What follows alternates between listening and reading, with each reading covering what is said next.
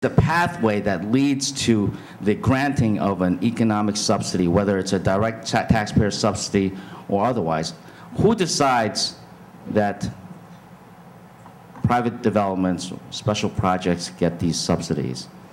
And it is this frustration that I believe is leading the council to propose and I hope enact measures that strengthen concepts such as prevailing wage, such as living wage.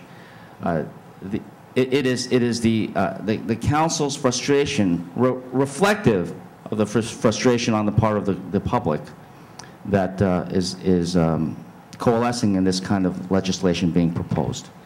The prevailing wages are important in this city. My office has been charged, the Comptroller's office, whether it's me or somebody else, the Comptroller's office has been charged for a long time with enforcing the prevailing wage laws in this city. The City Council legislation, as I understand it, that's about to be announced tomorrow, will also charge the Comptroller's office with enforcing many of the provisions in the living wage law.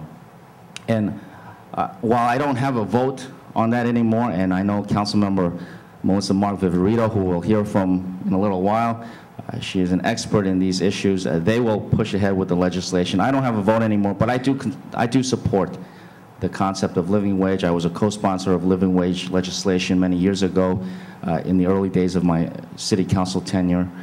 It's a proposal that is driven largely in part because it's really hard to understand who is making the decisions at an agency / nonprofit organization like the EDC. The legislation seeks to set some kind of standard for jobs. Again, we want all jobs to be created in New York City.